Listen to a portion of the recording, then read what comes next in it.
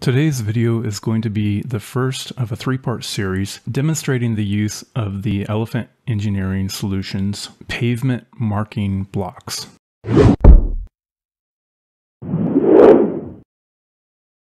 I've inserted the blocks into this drawing. We have a left-hand turn lane, we have two through lanes, and we have a bike lane and a right-hand turn lane. So let's start out with the left-hand turn lane.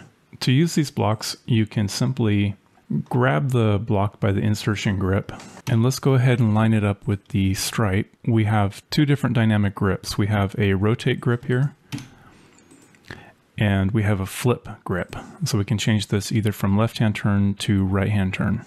Okay, so this is going to be a left-hand turn. I'm going to go ahead and place this. Okay, so now let's show some directional arrows in the lanes. The first lane, I'll use this larger arrow. I'm going to do the same thing.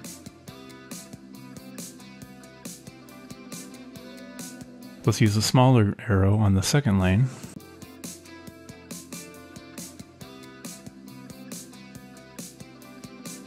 And for the right-hand turn lane, I'm going to use the left arrow that I used previously. I'll copy it over, use the insertion grip, flip it over, and then place it in the right-hand turn pocket.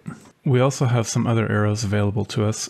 Let's say we want to change this dedicated left-hand turn to a through left-hand.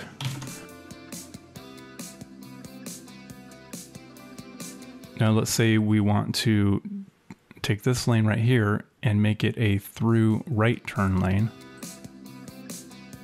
I will put it in the middle of the lane and flip it over. And then let's say this middle lane, we want to make it through and left and right.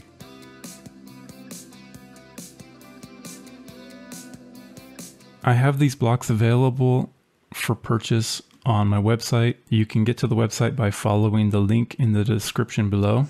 Please go ahead and hit the subscribe button if you want to be notified as the subsequent videos become available. Thanks for watching and take care.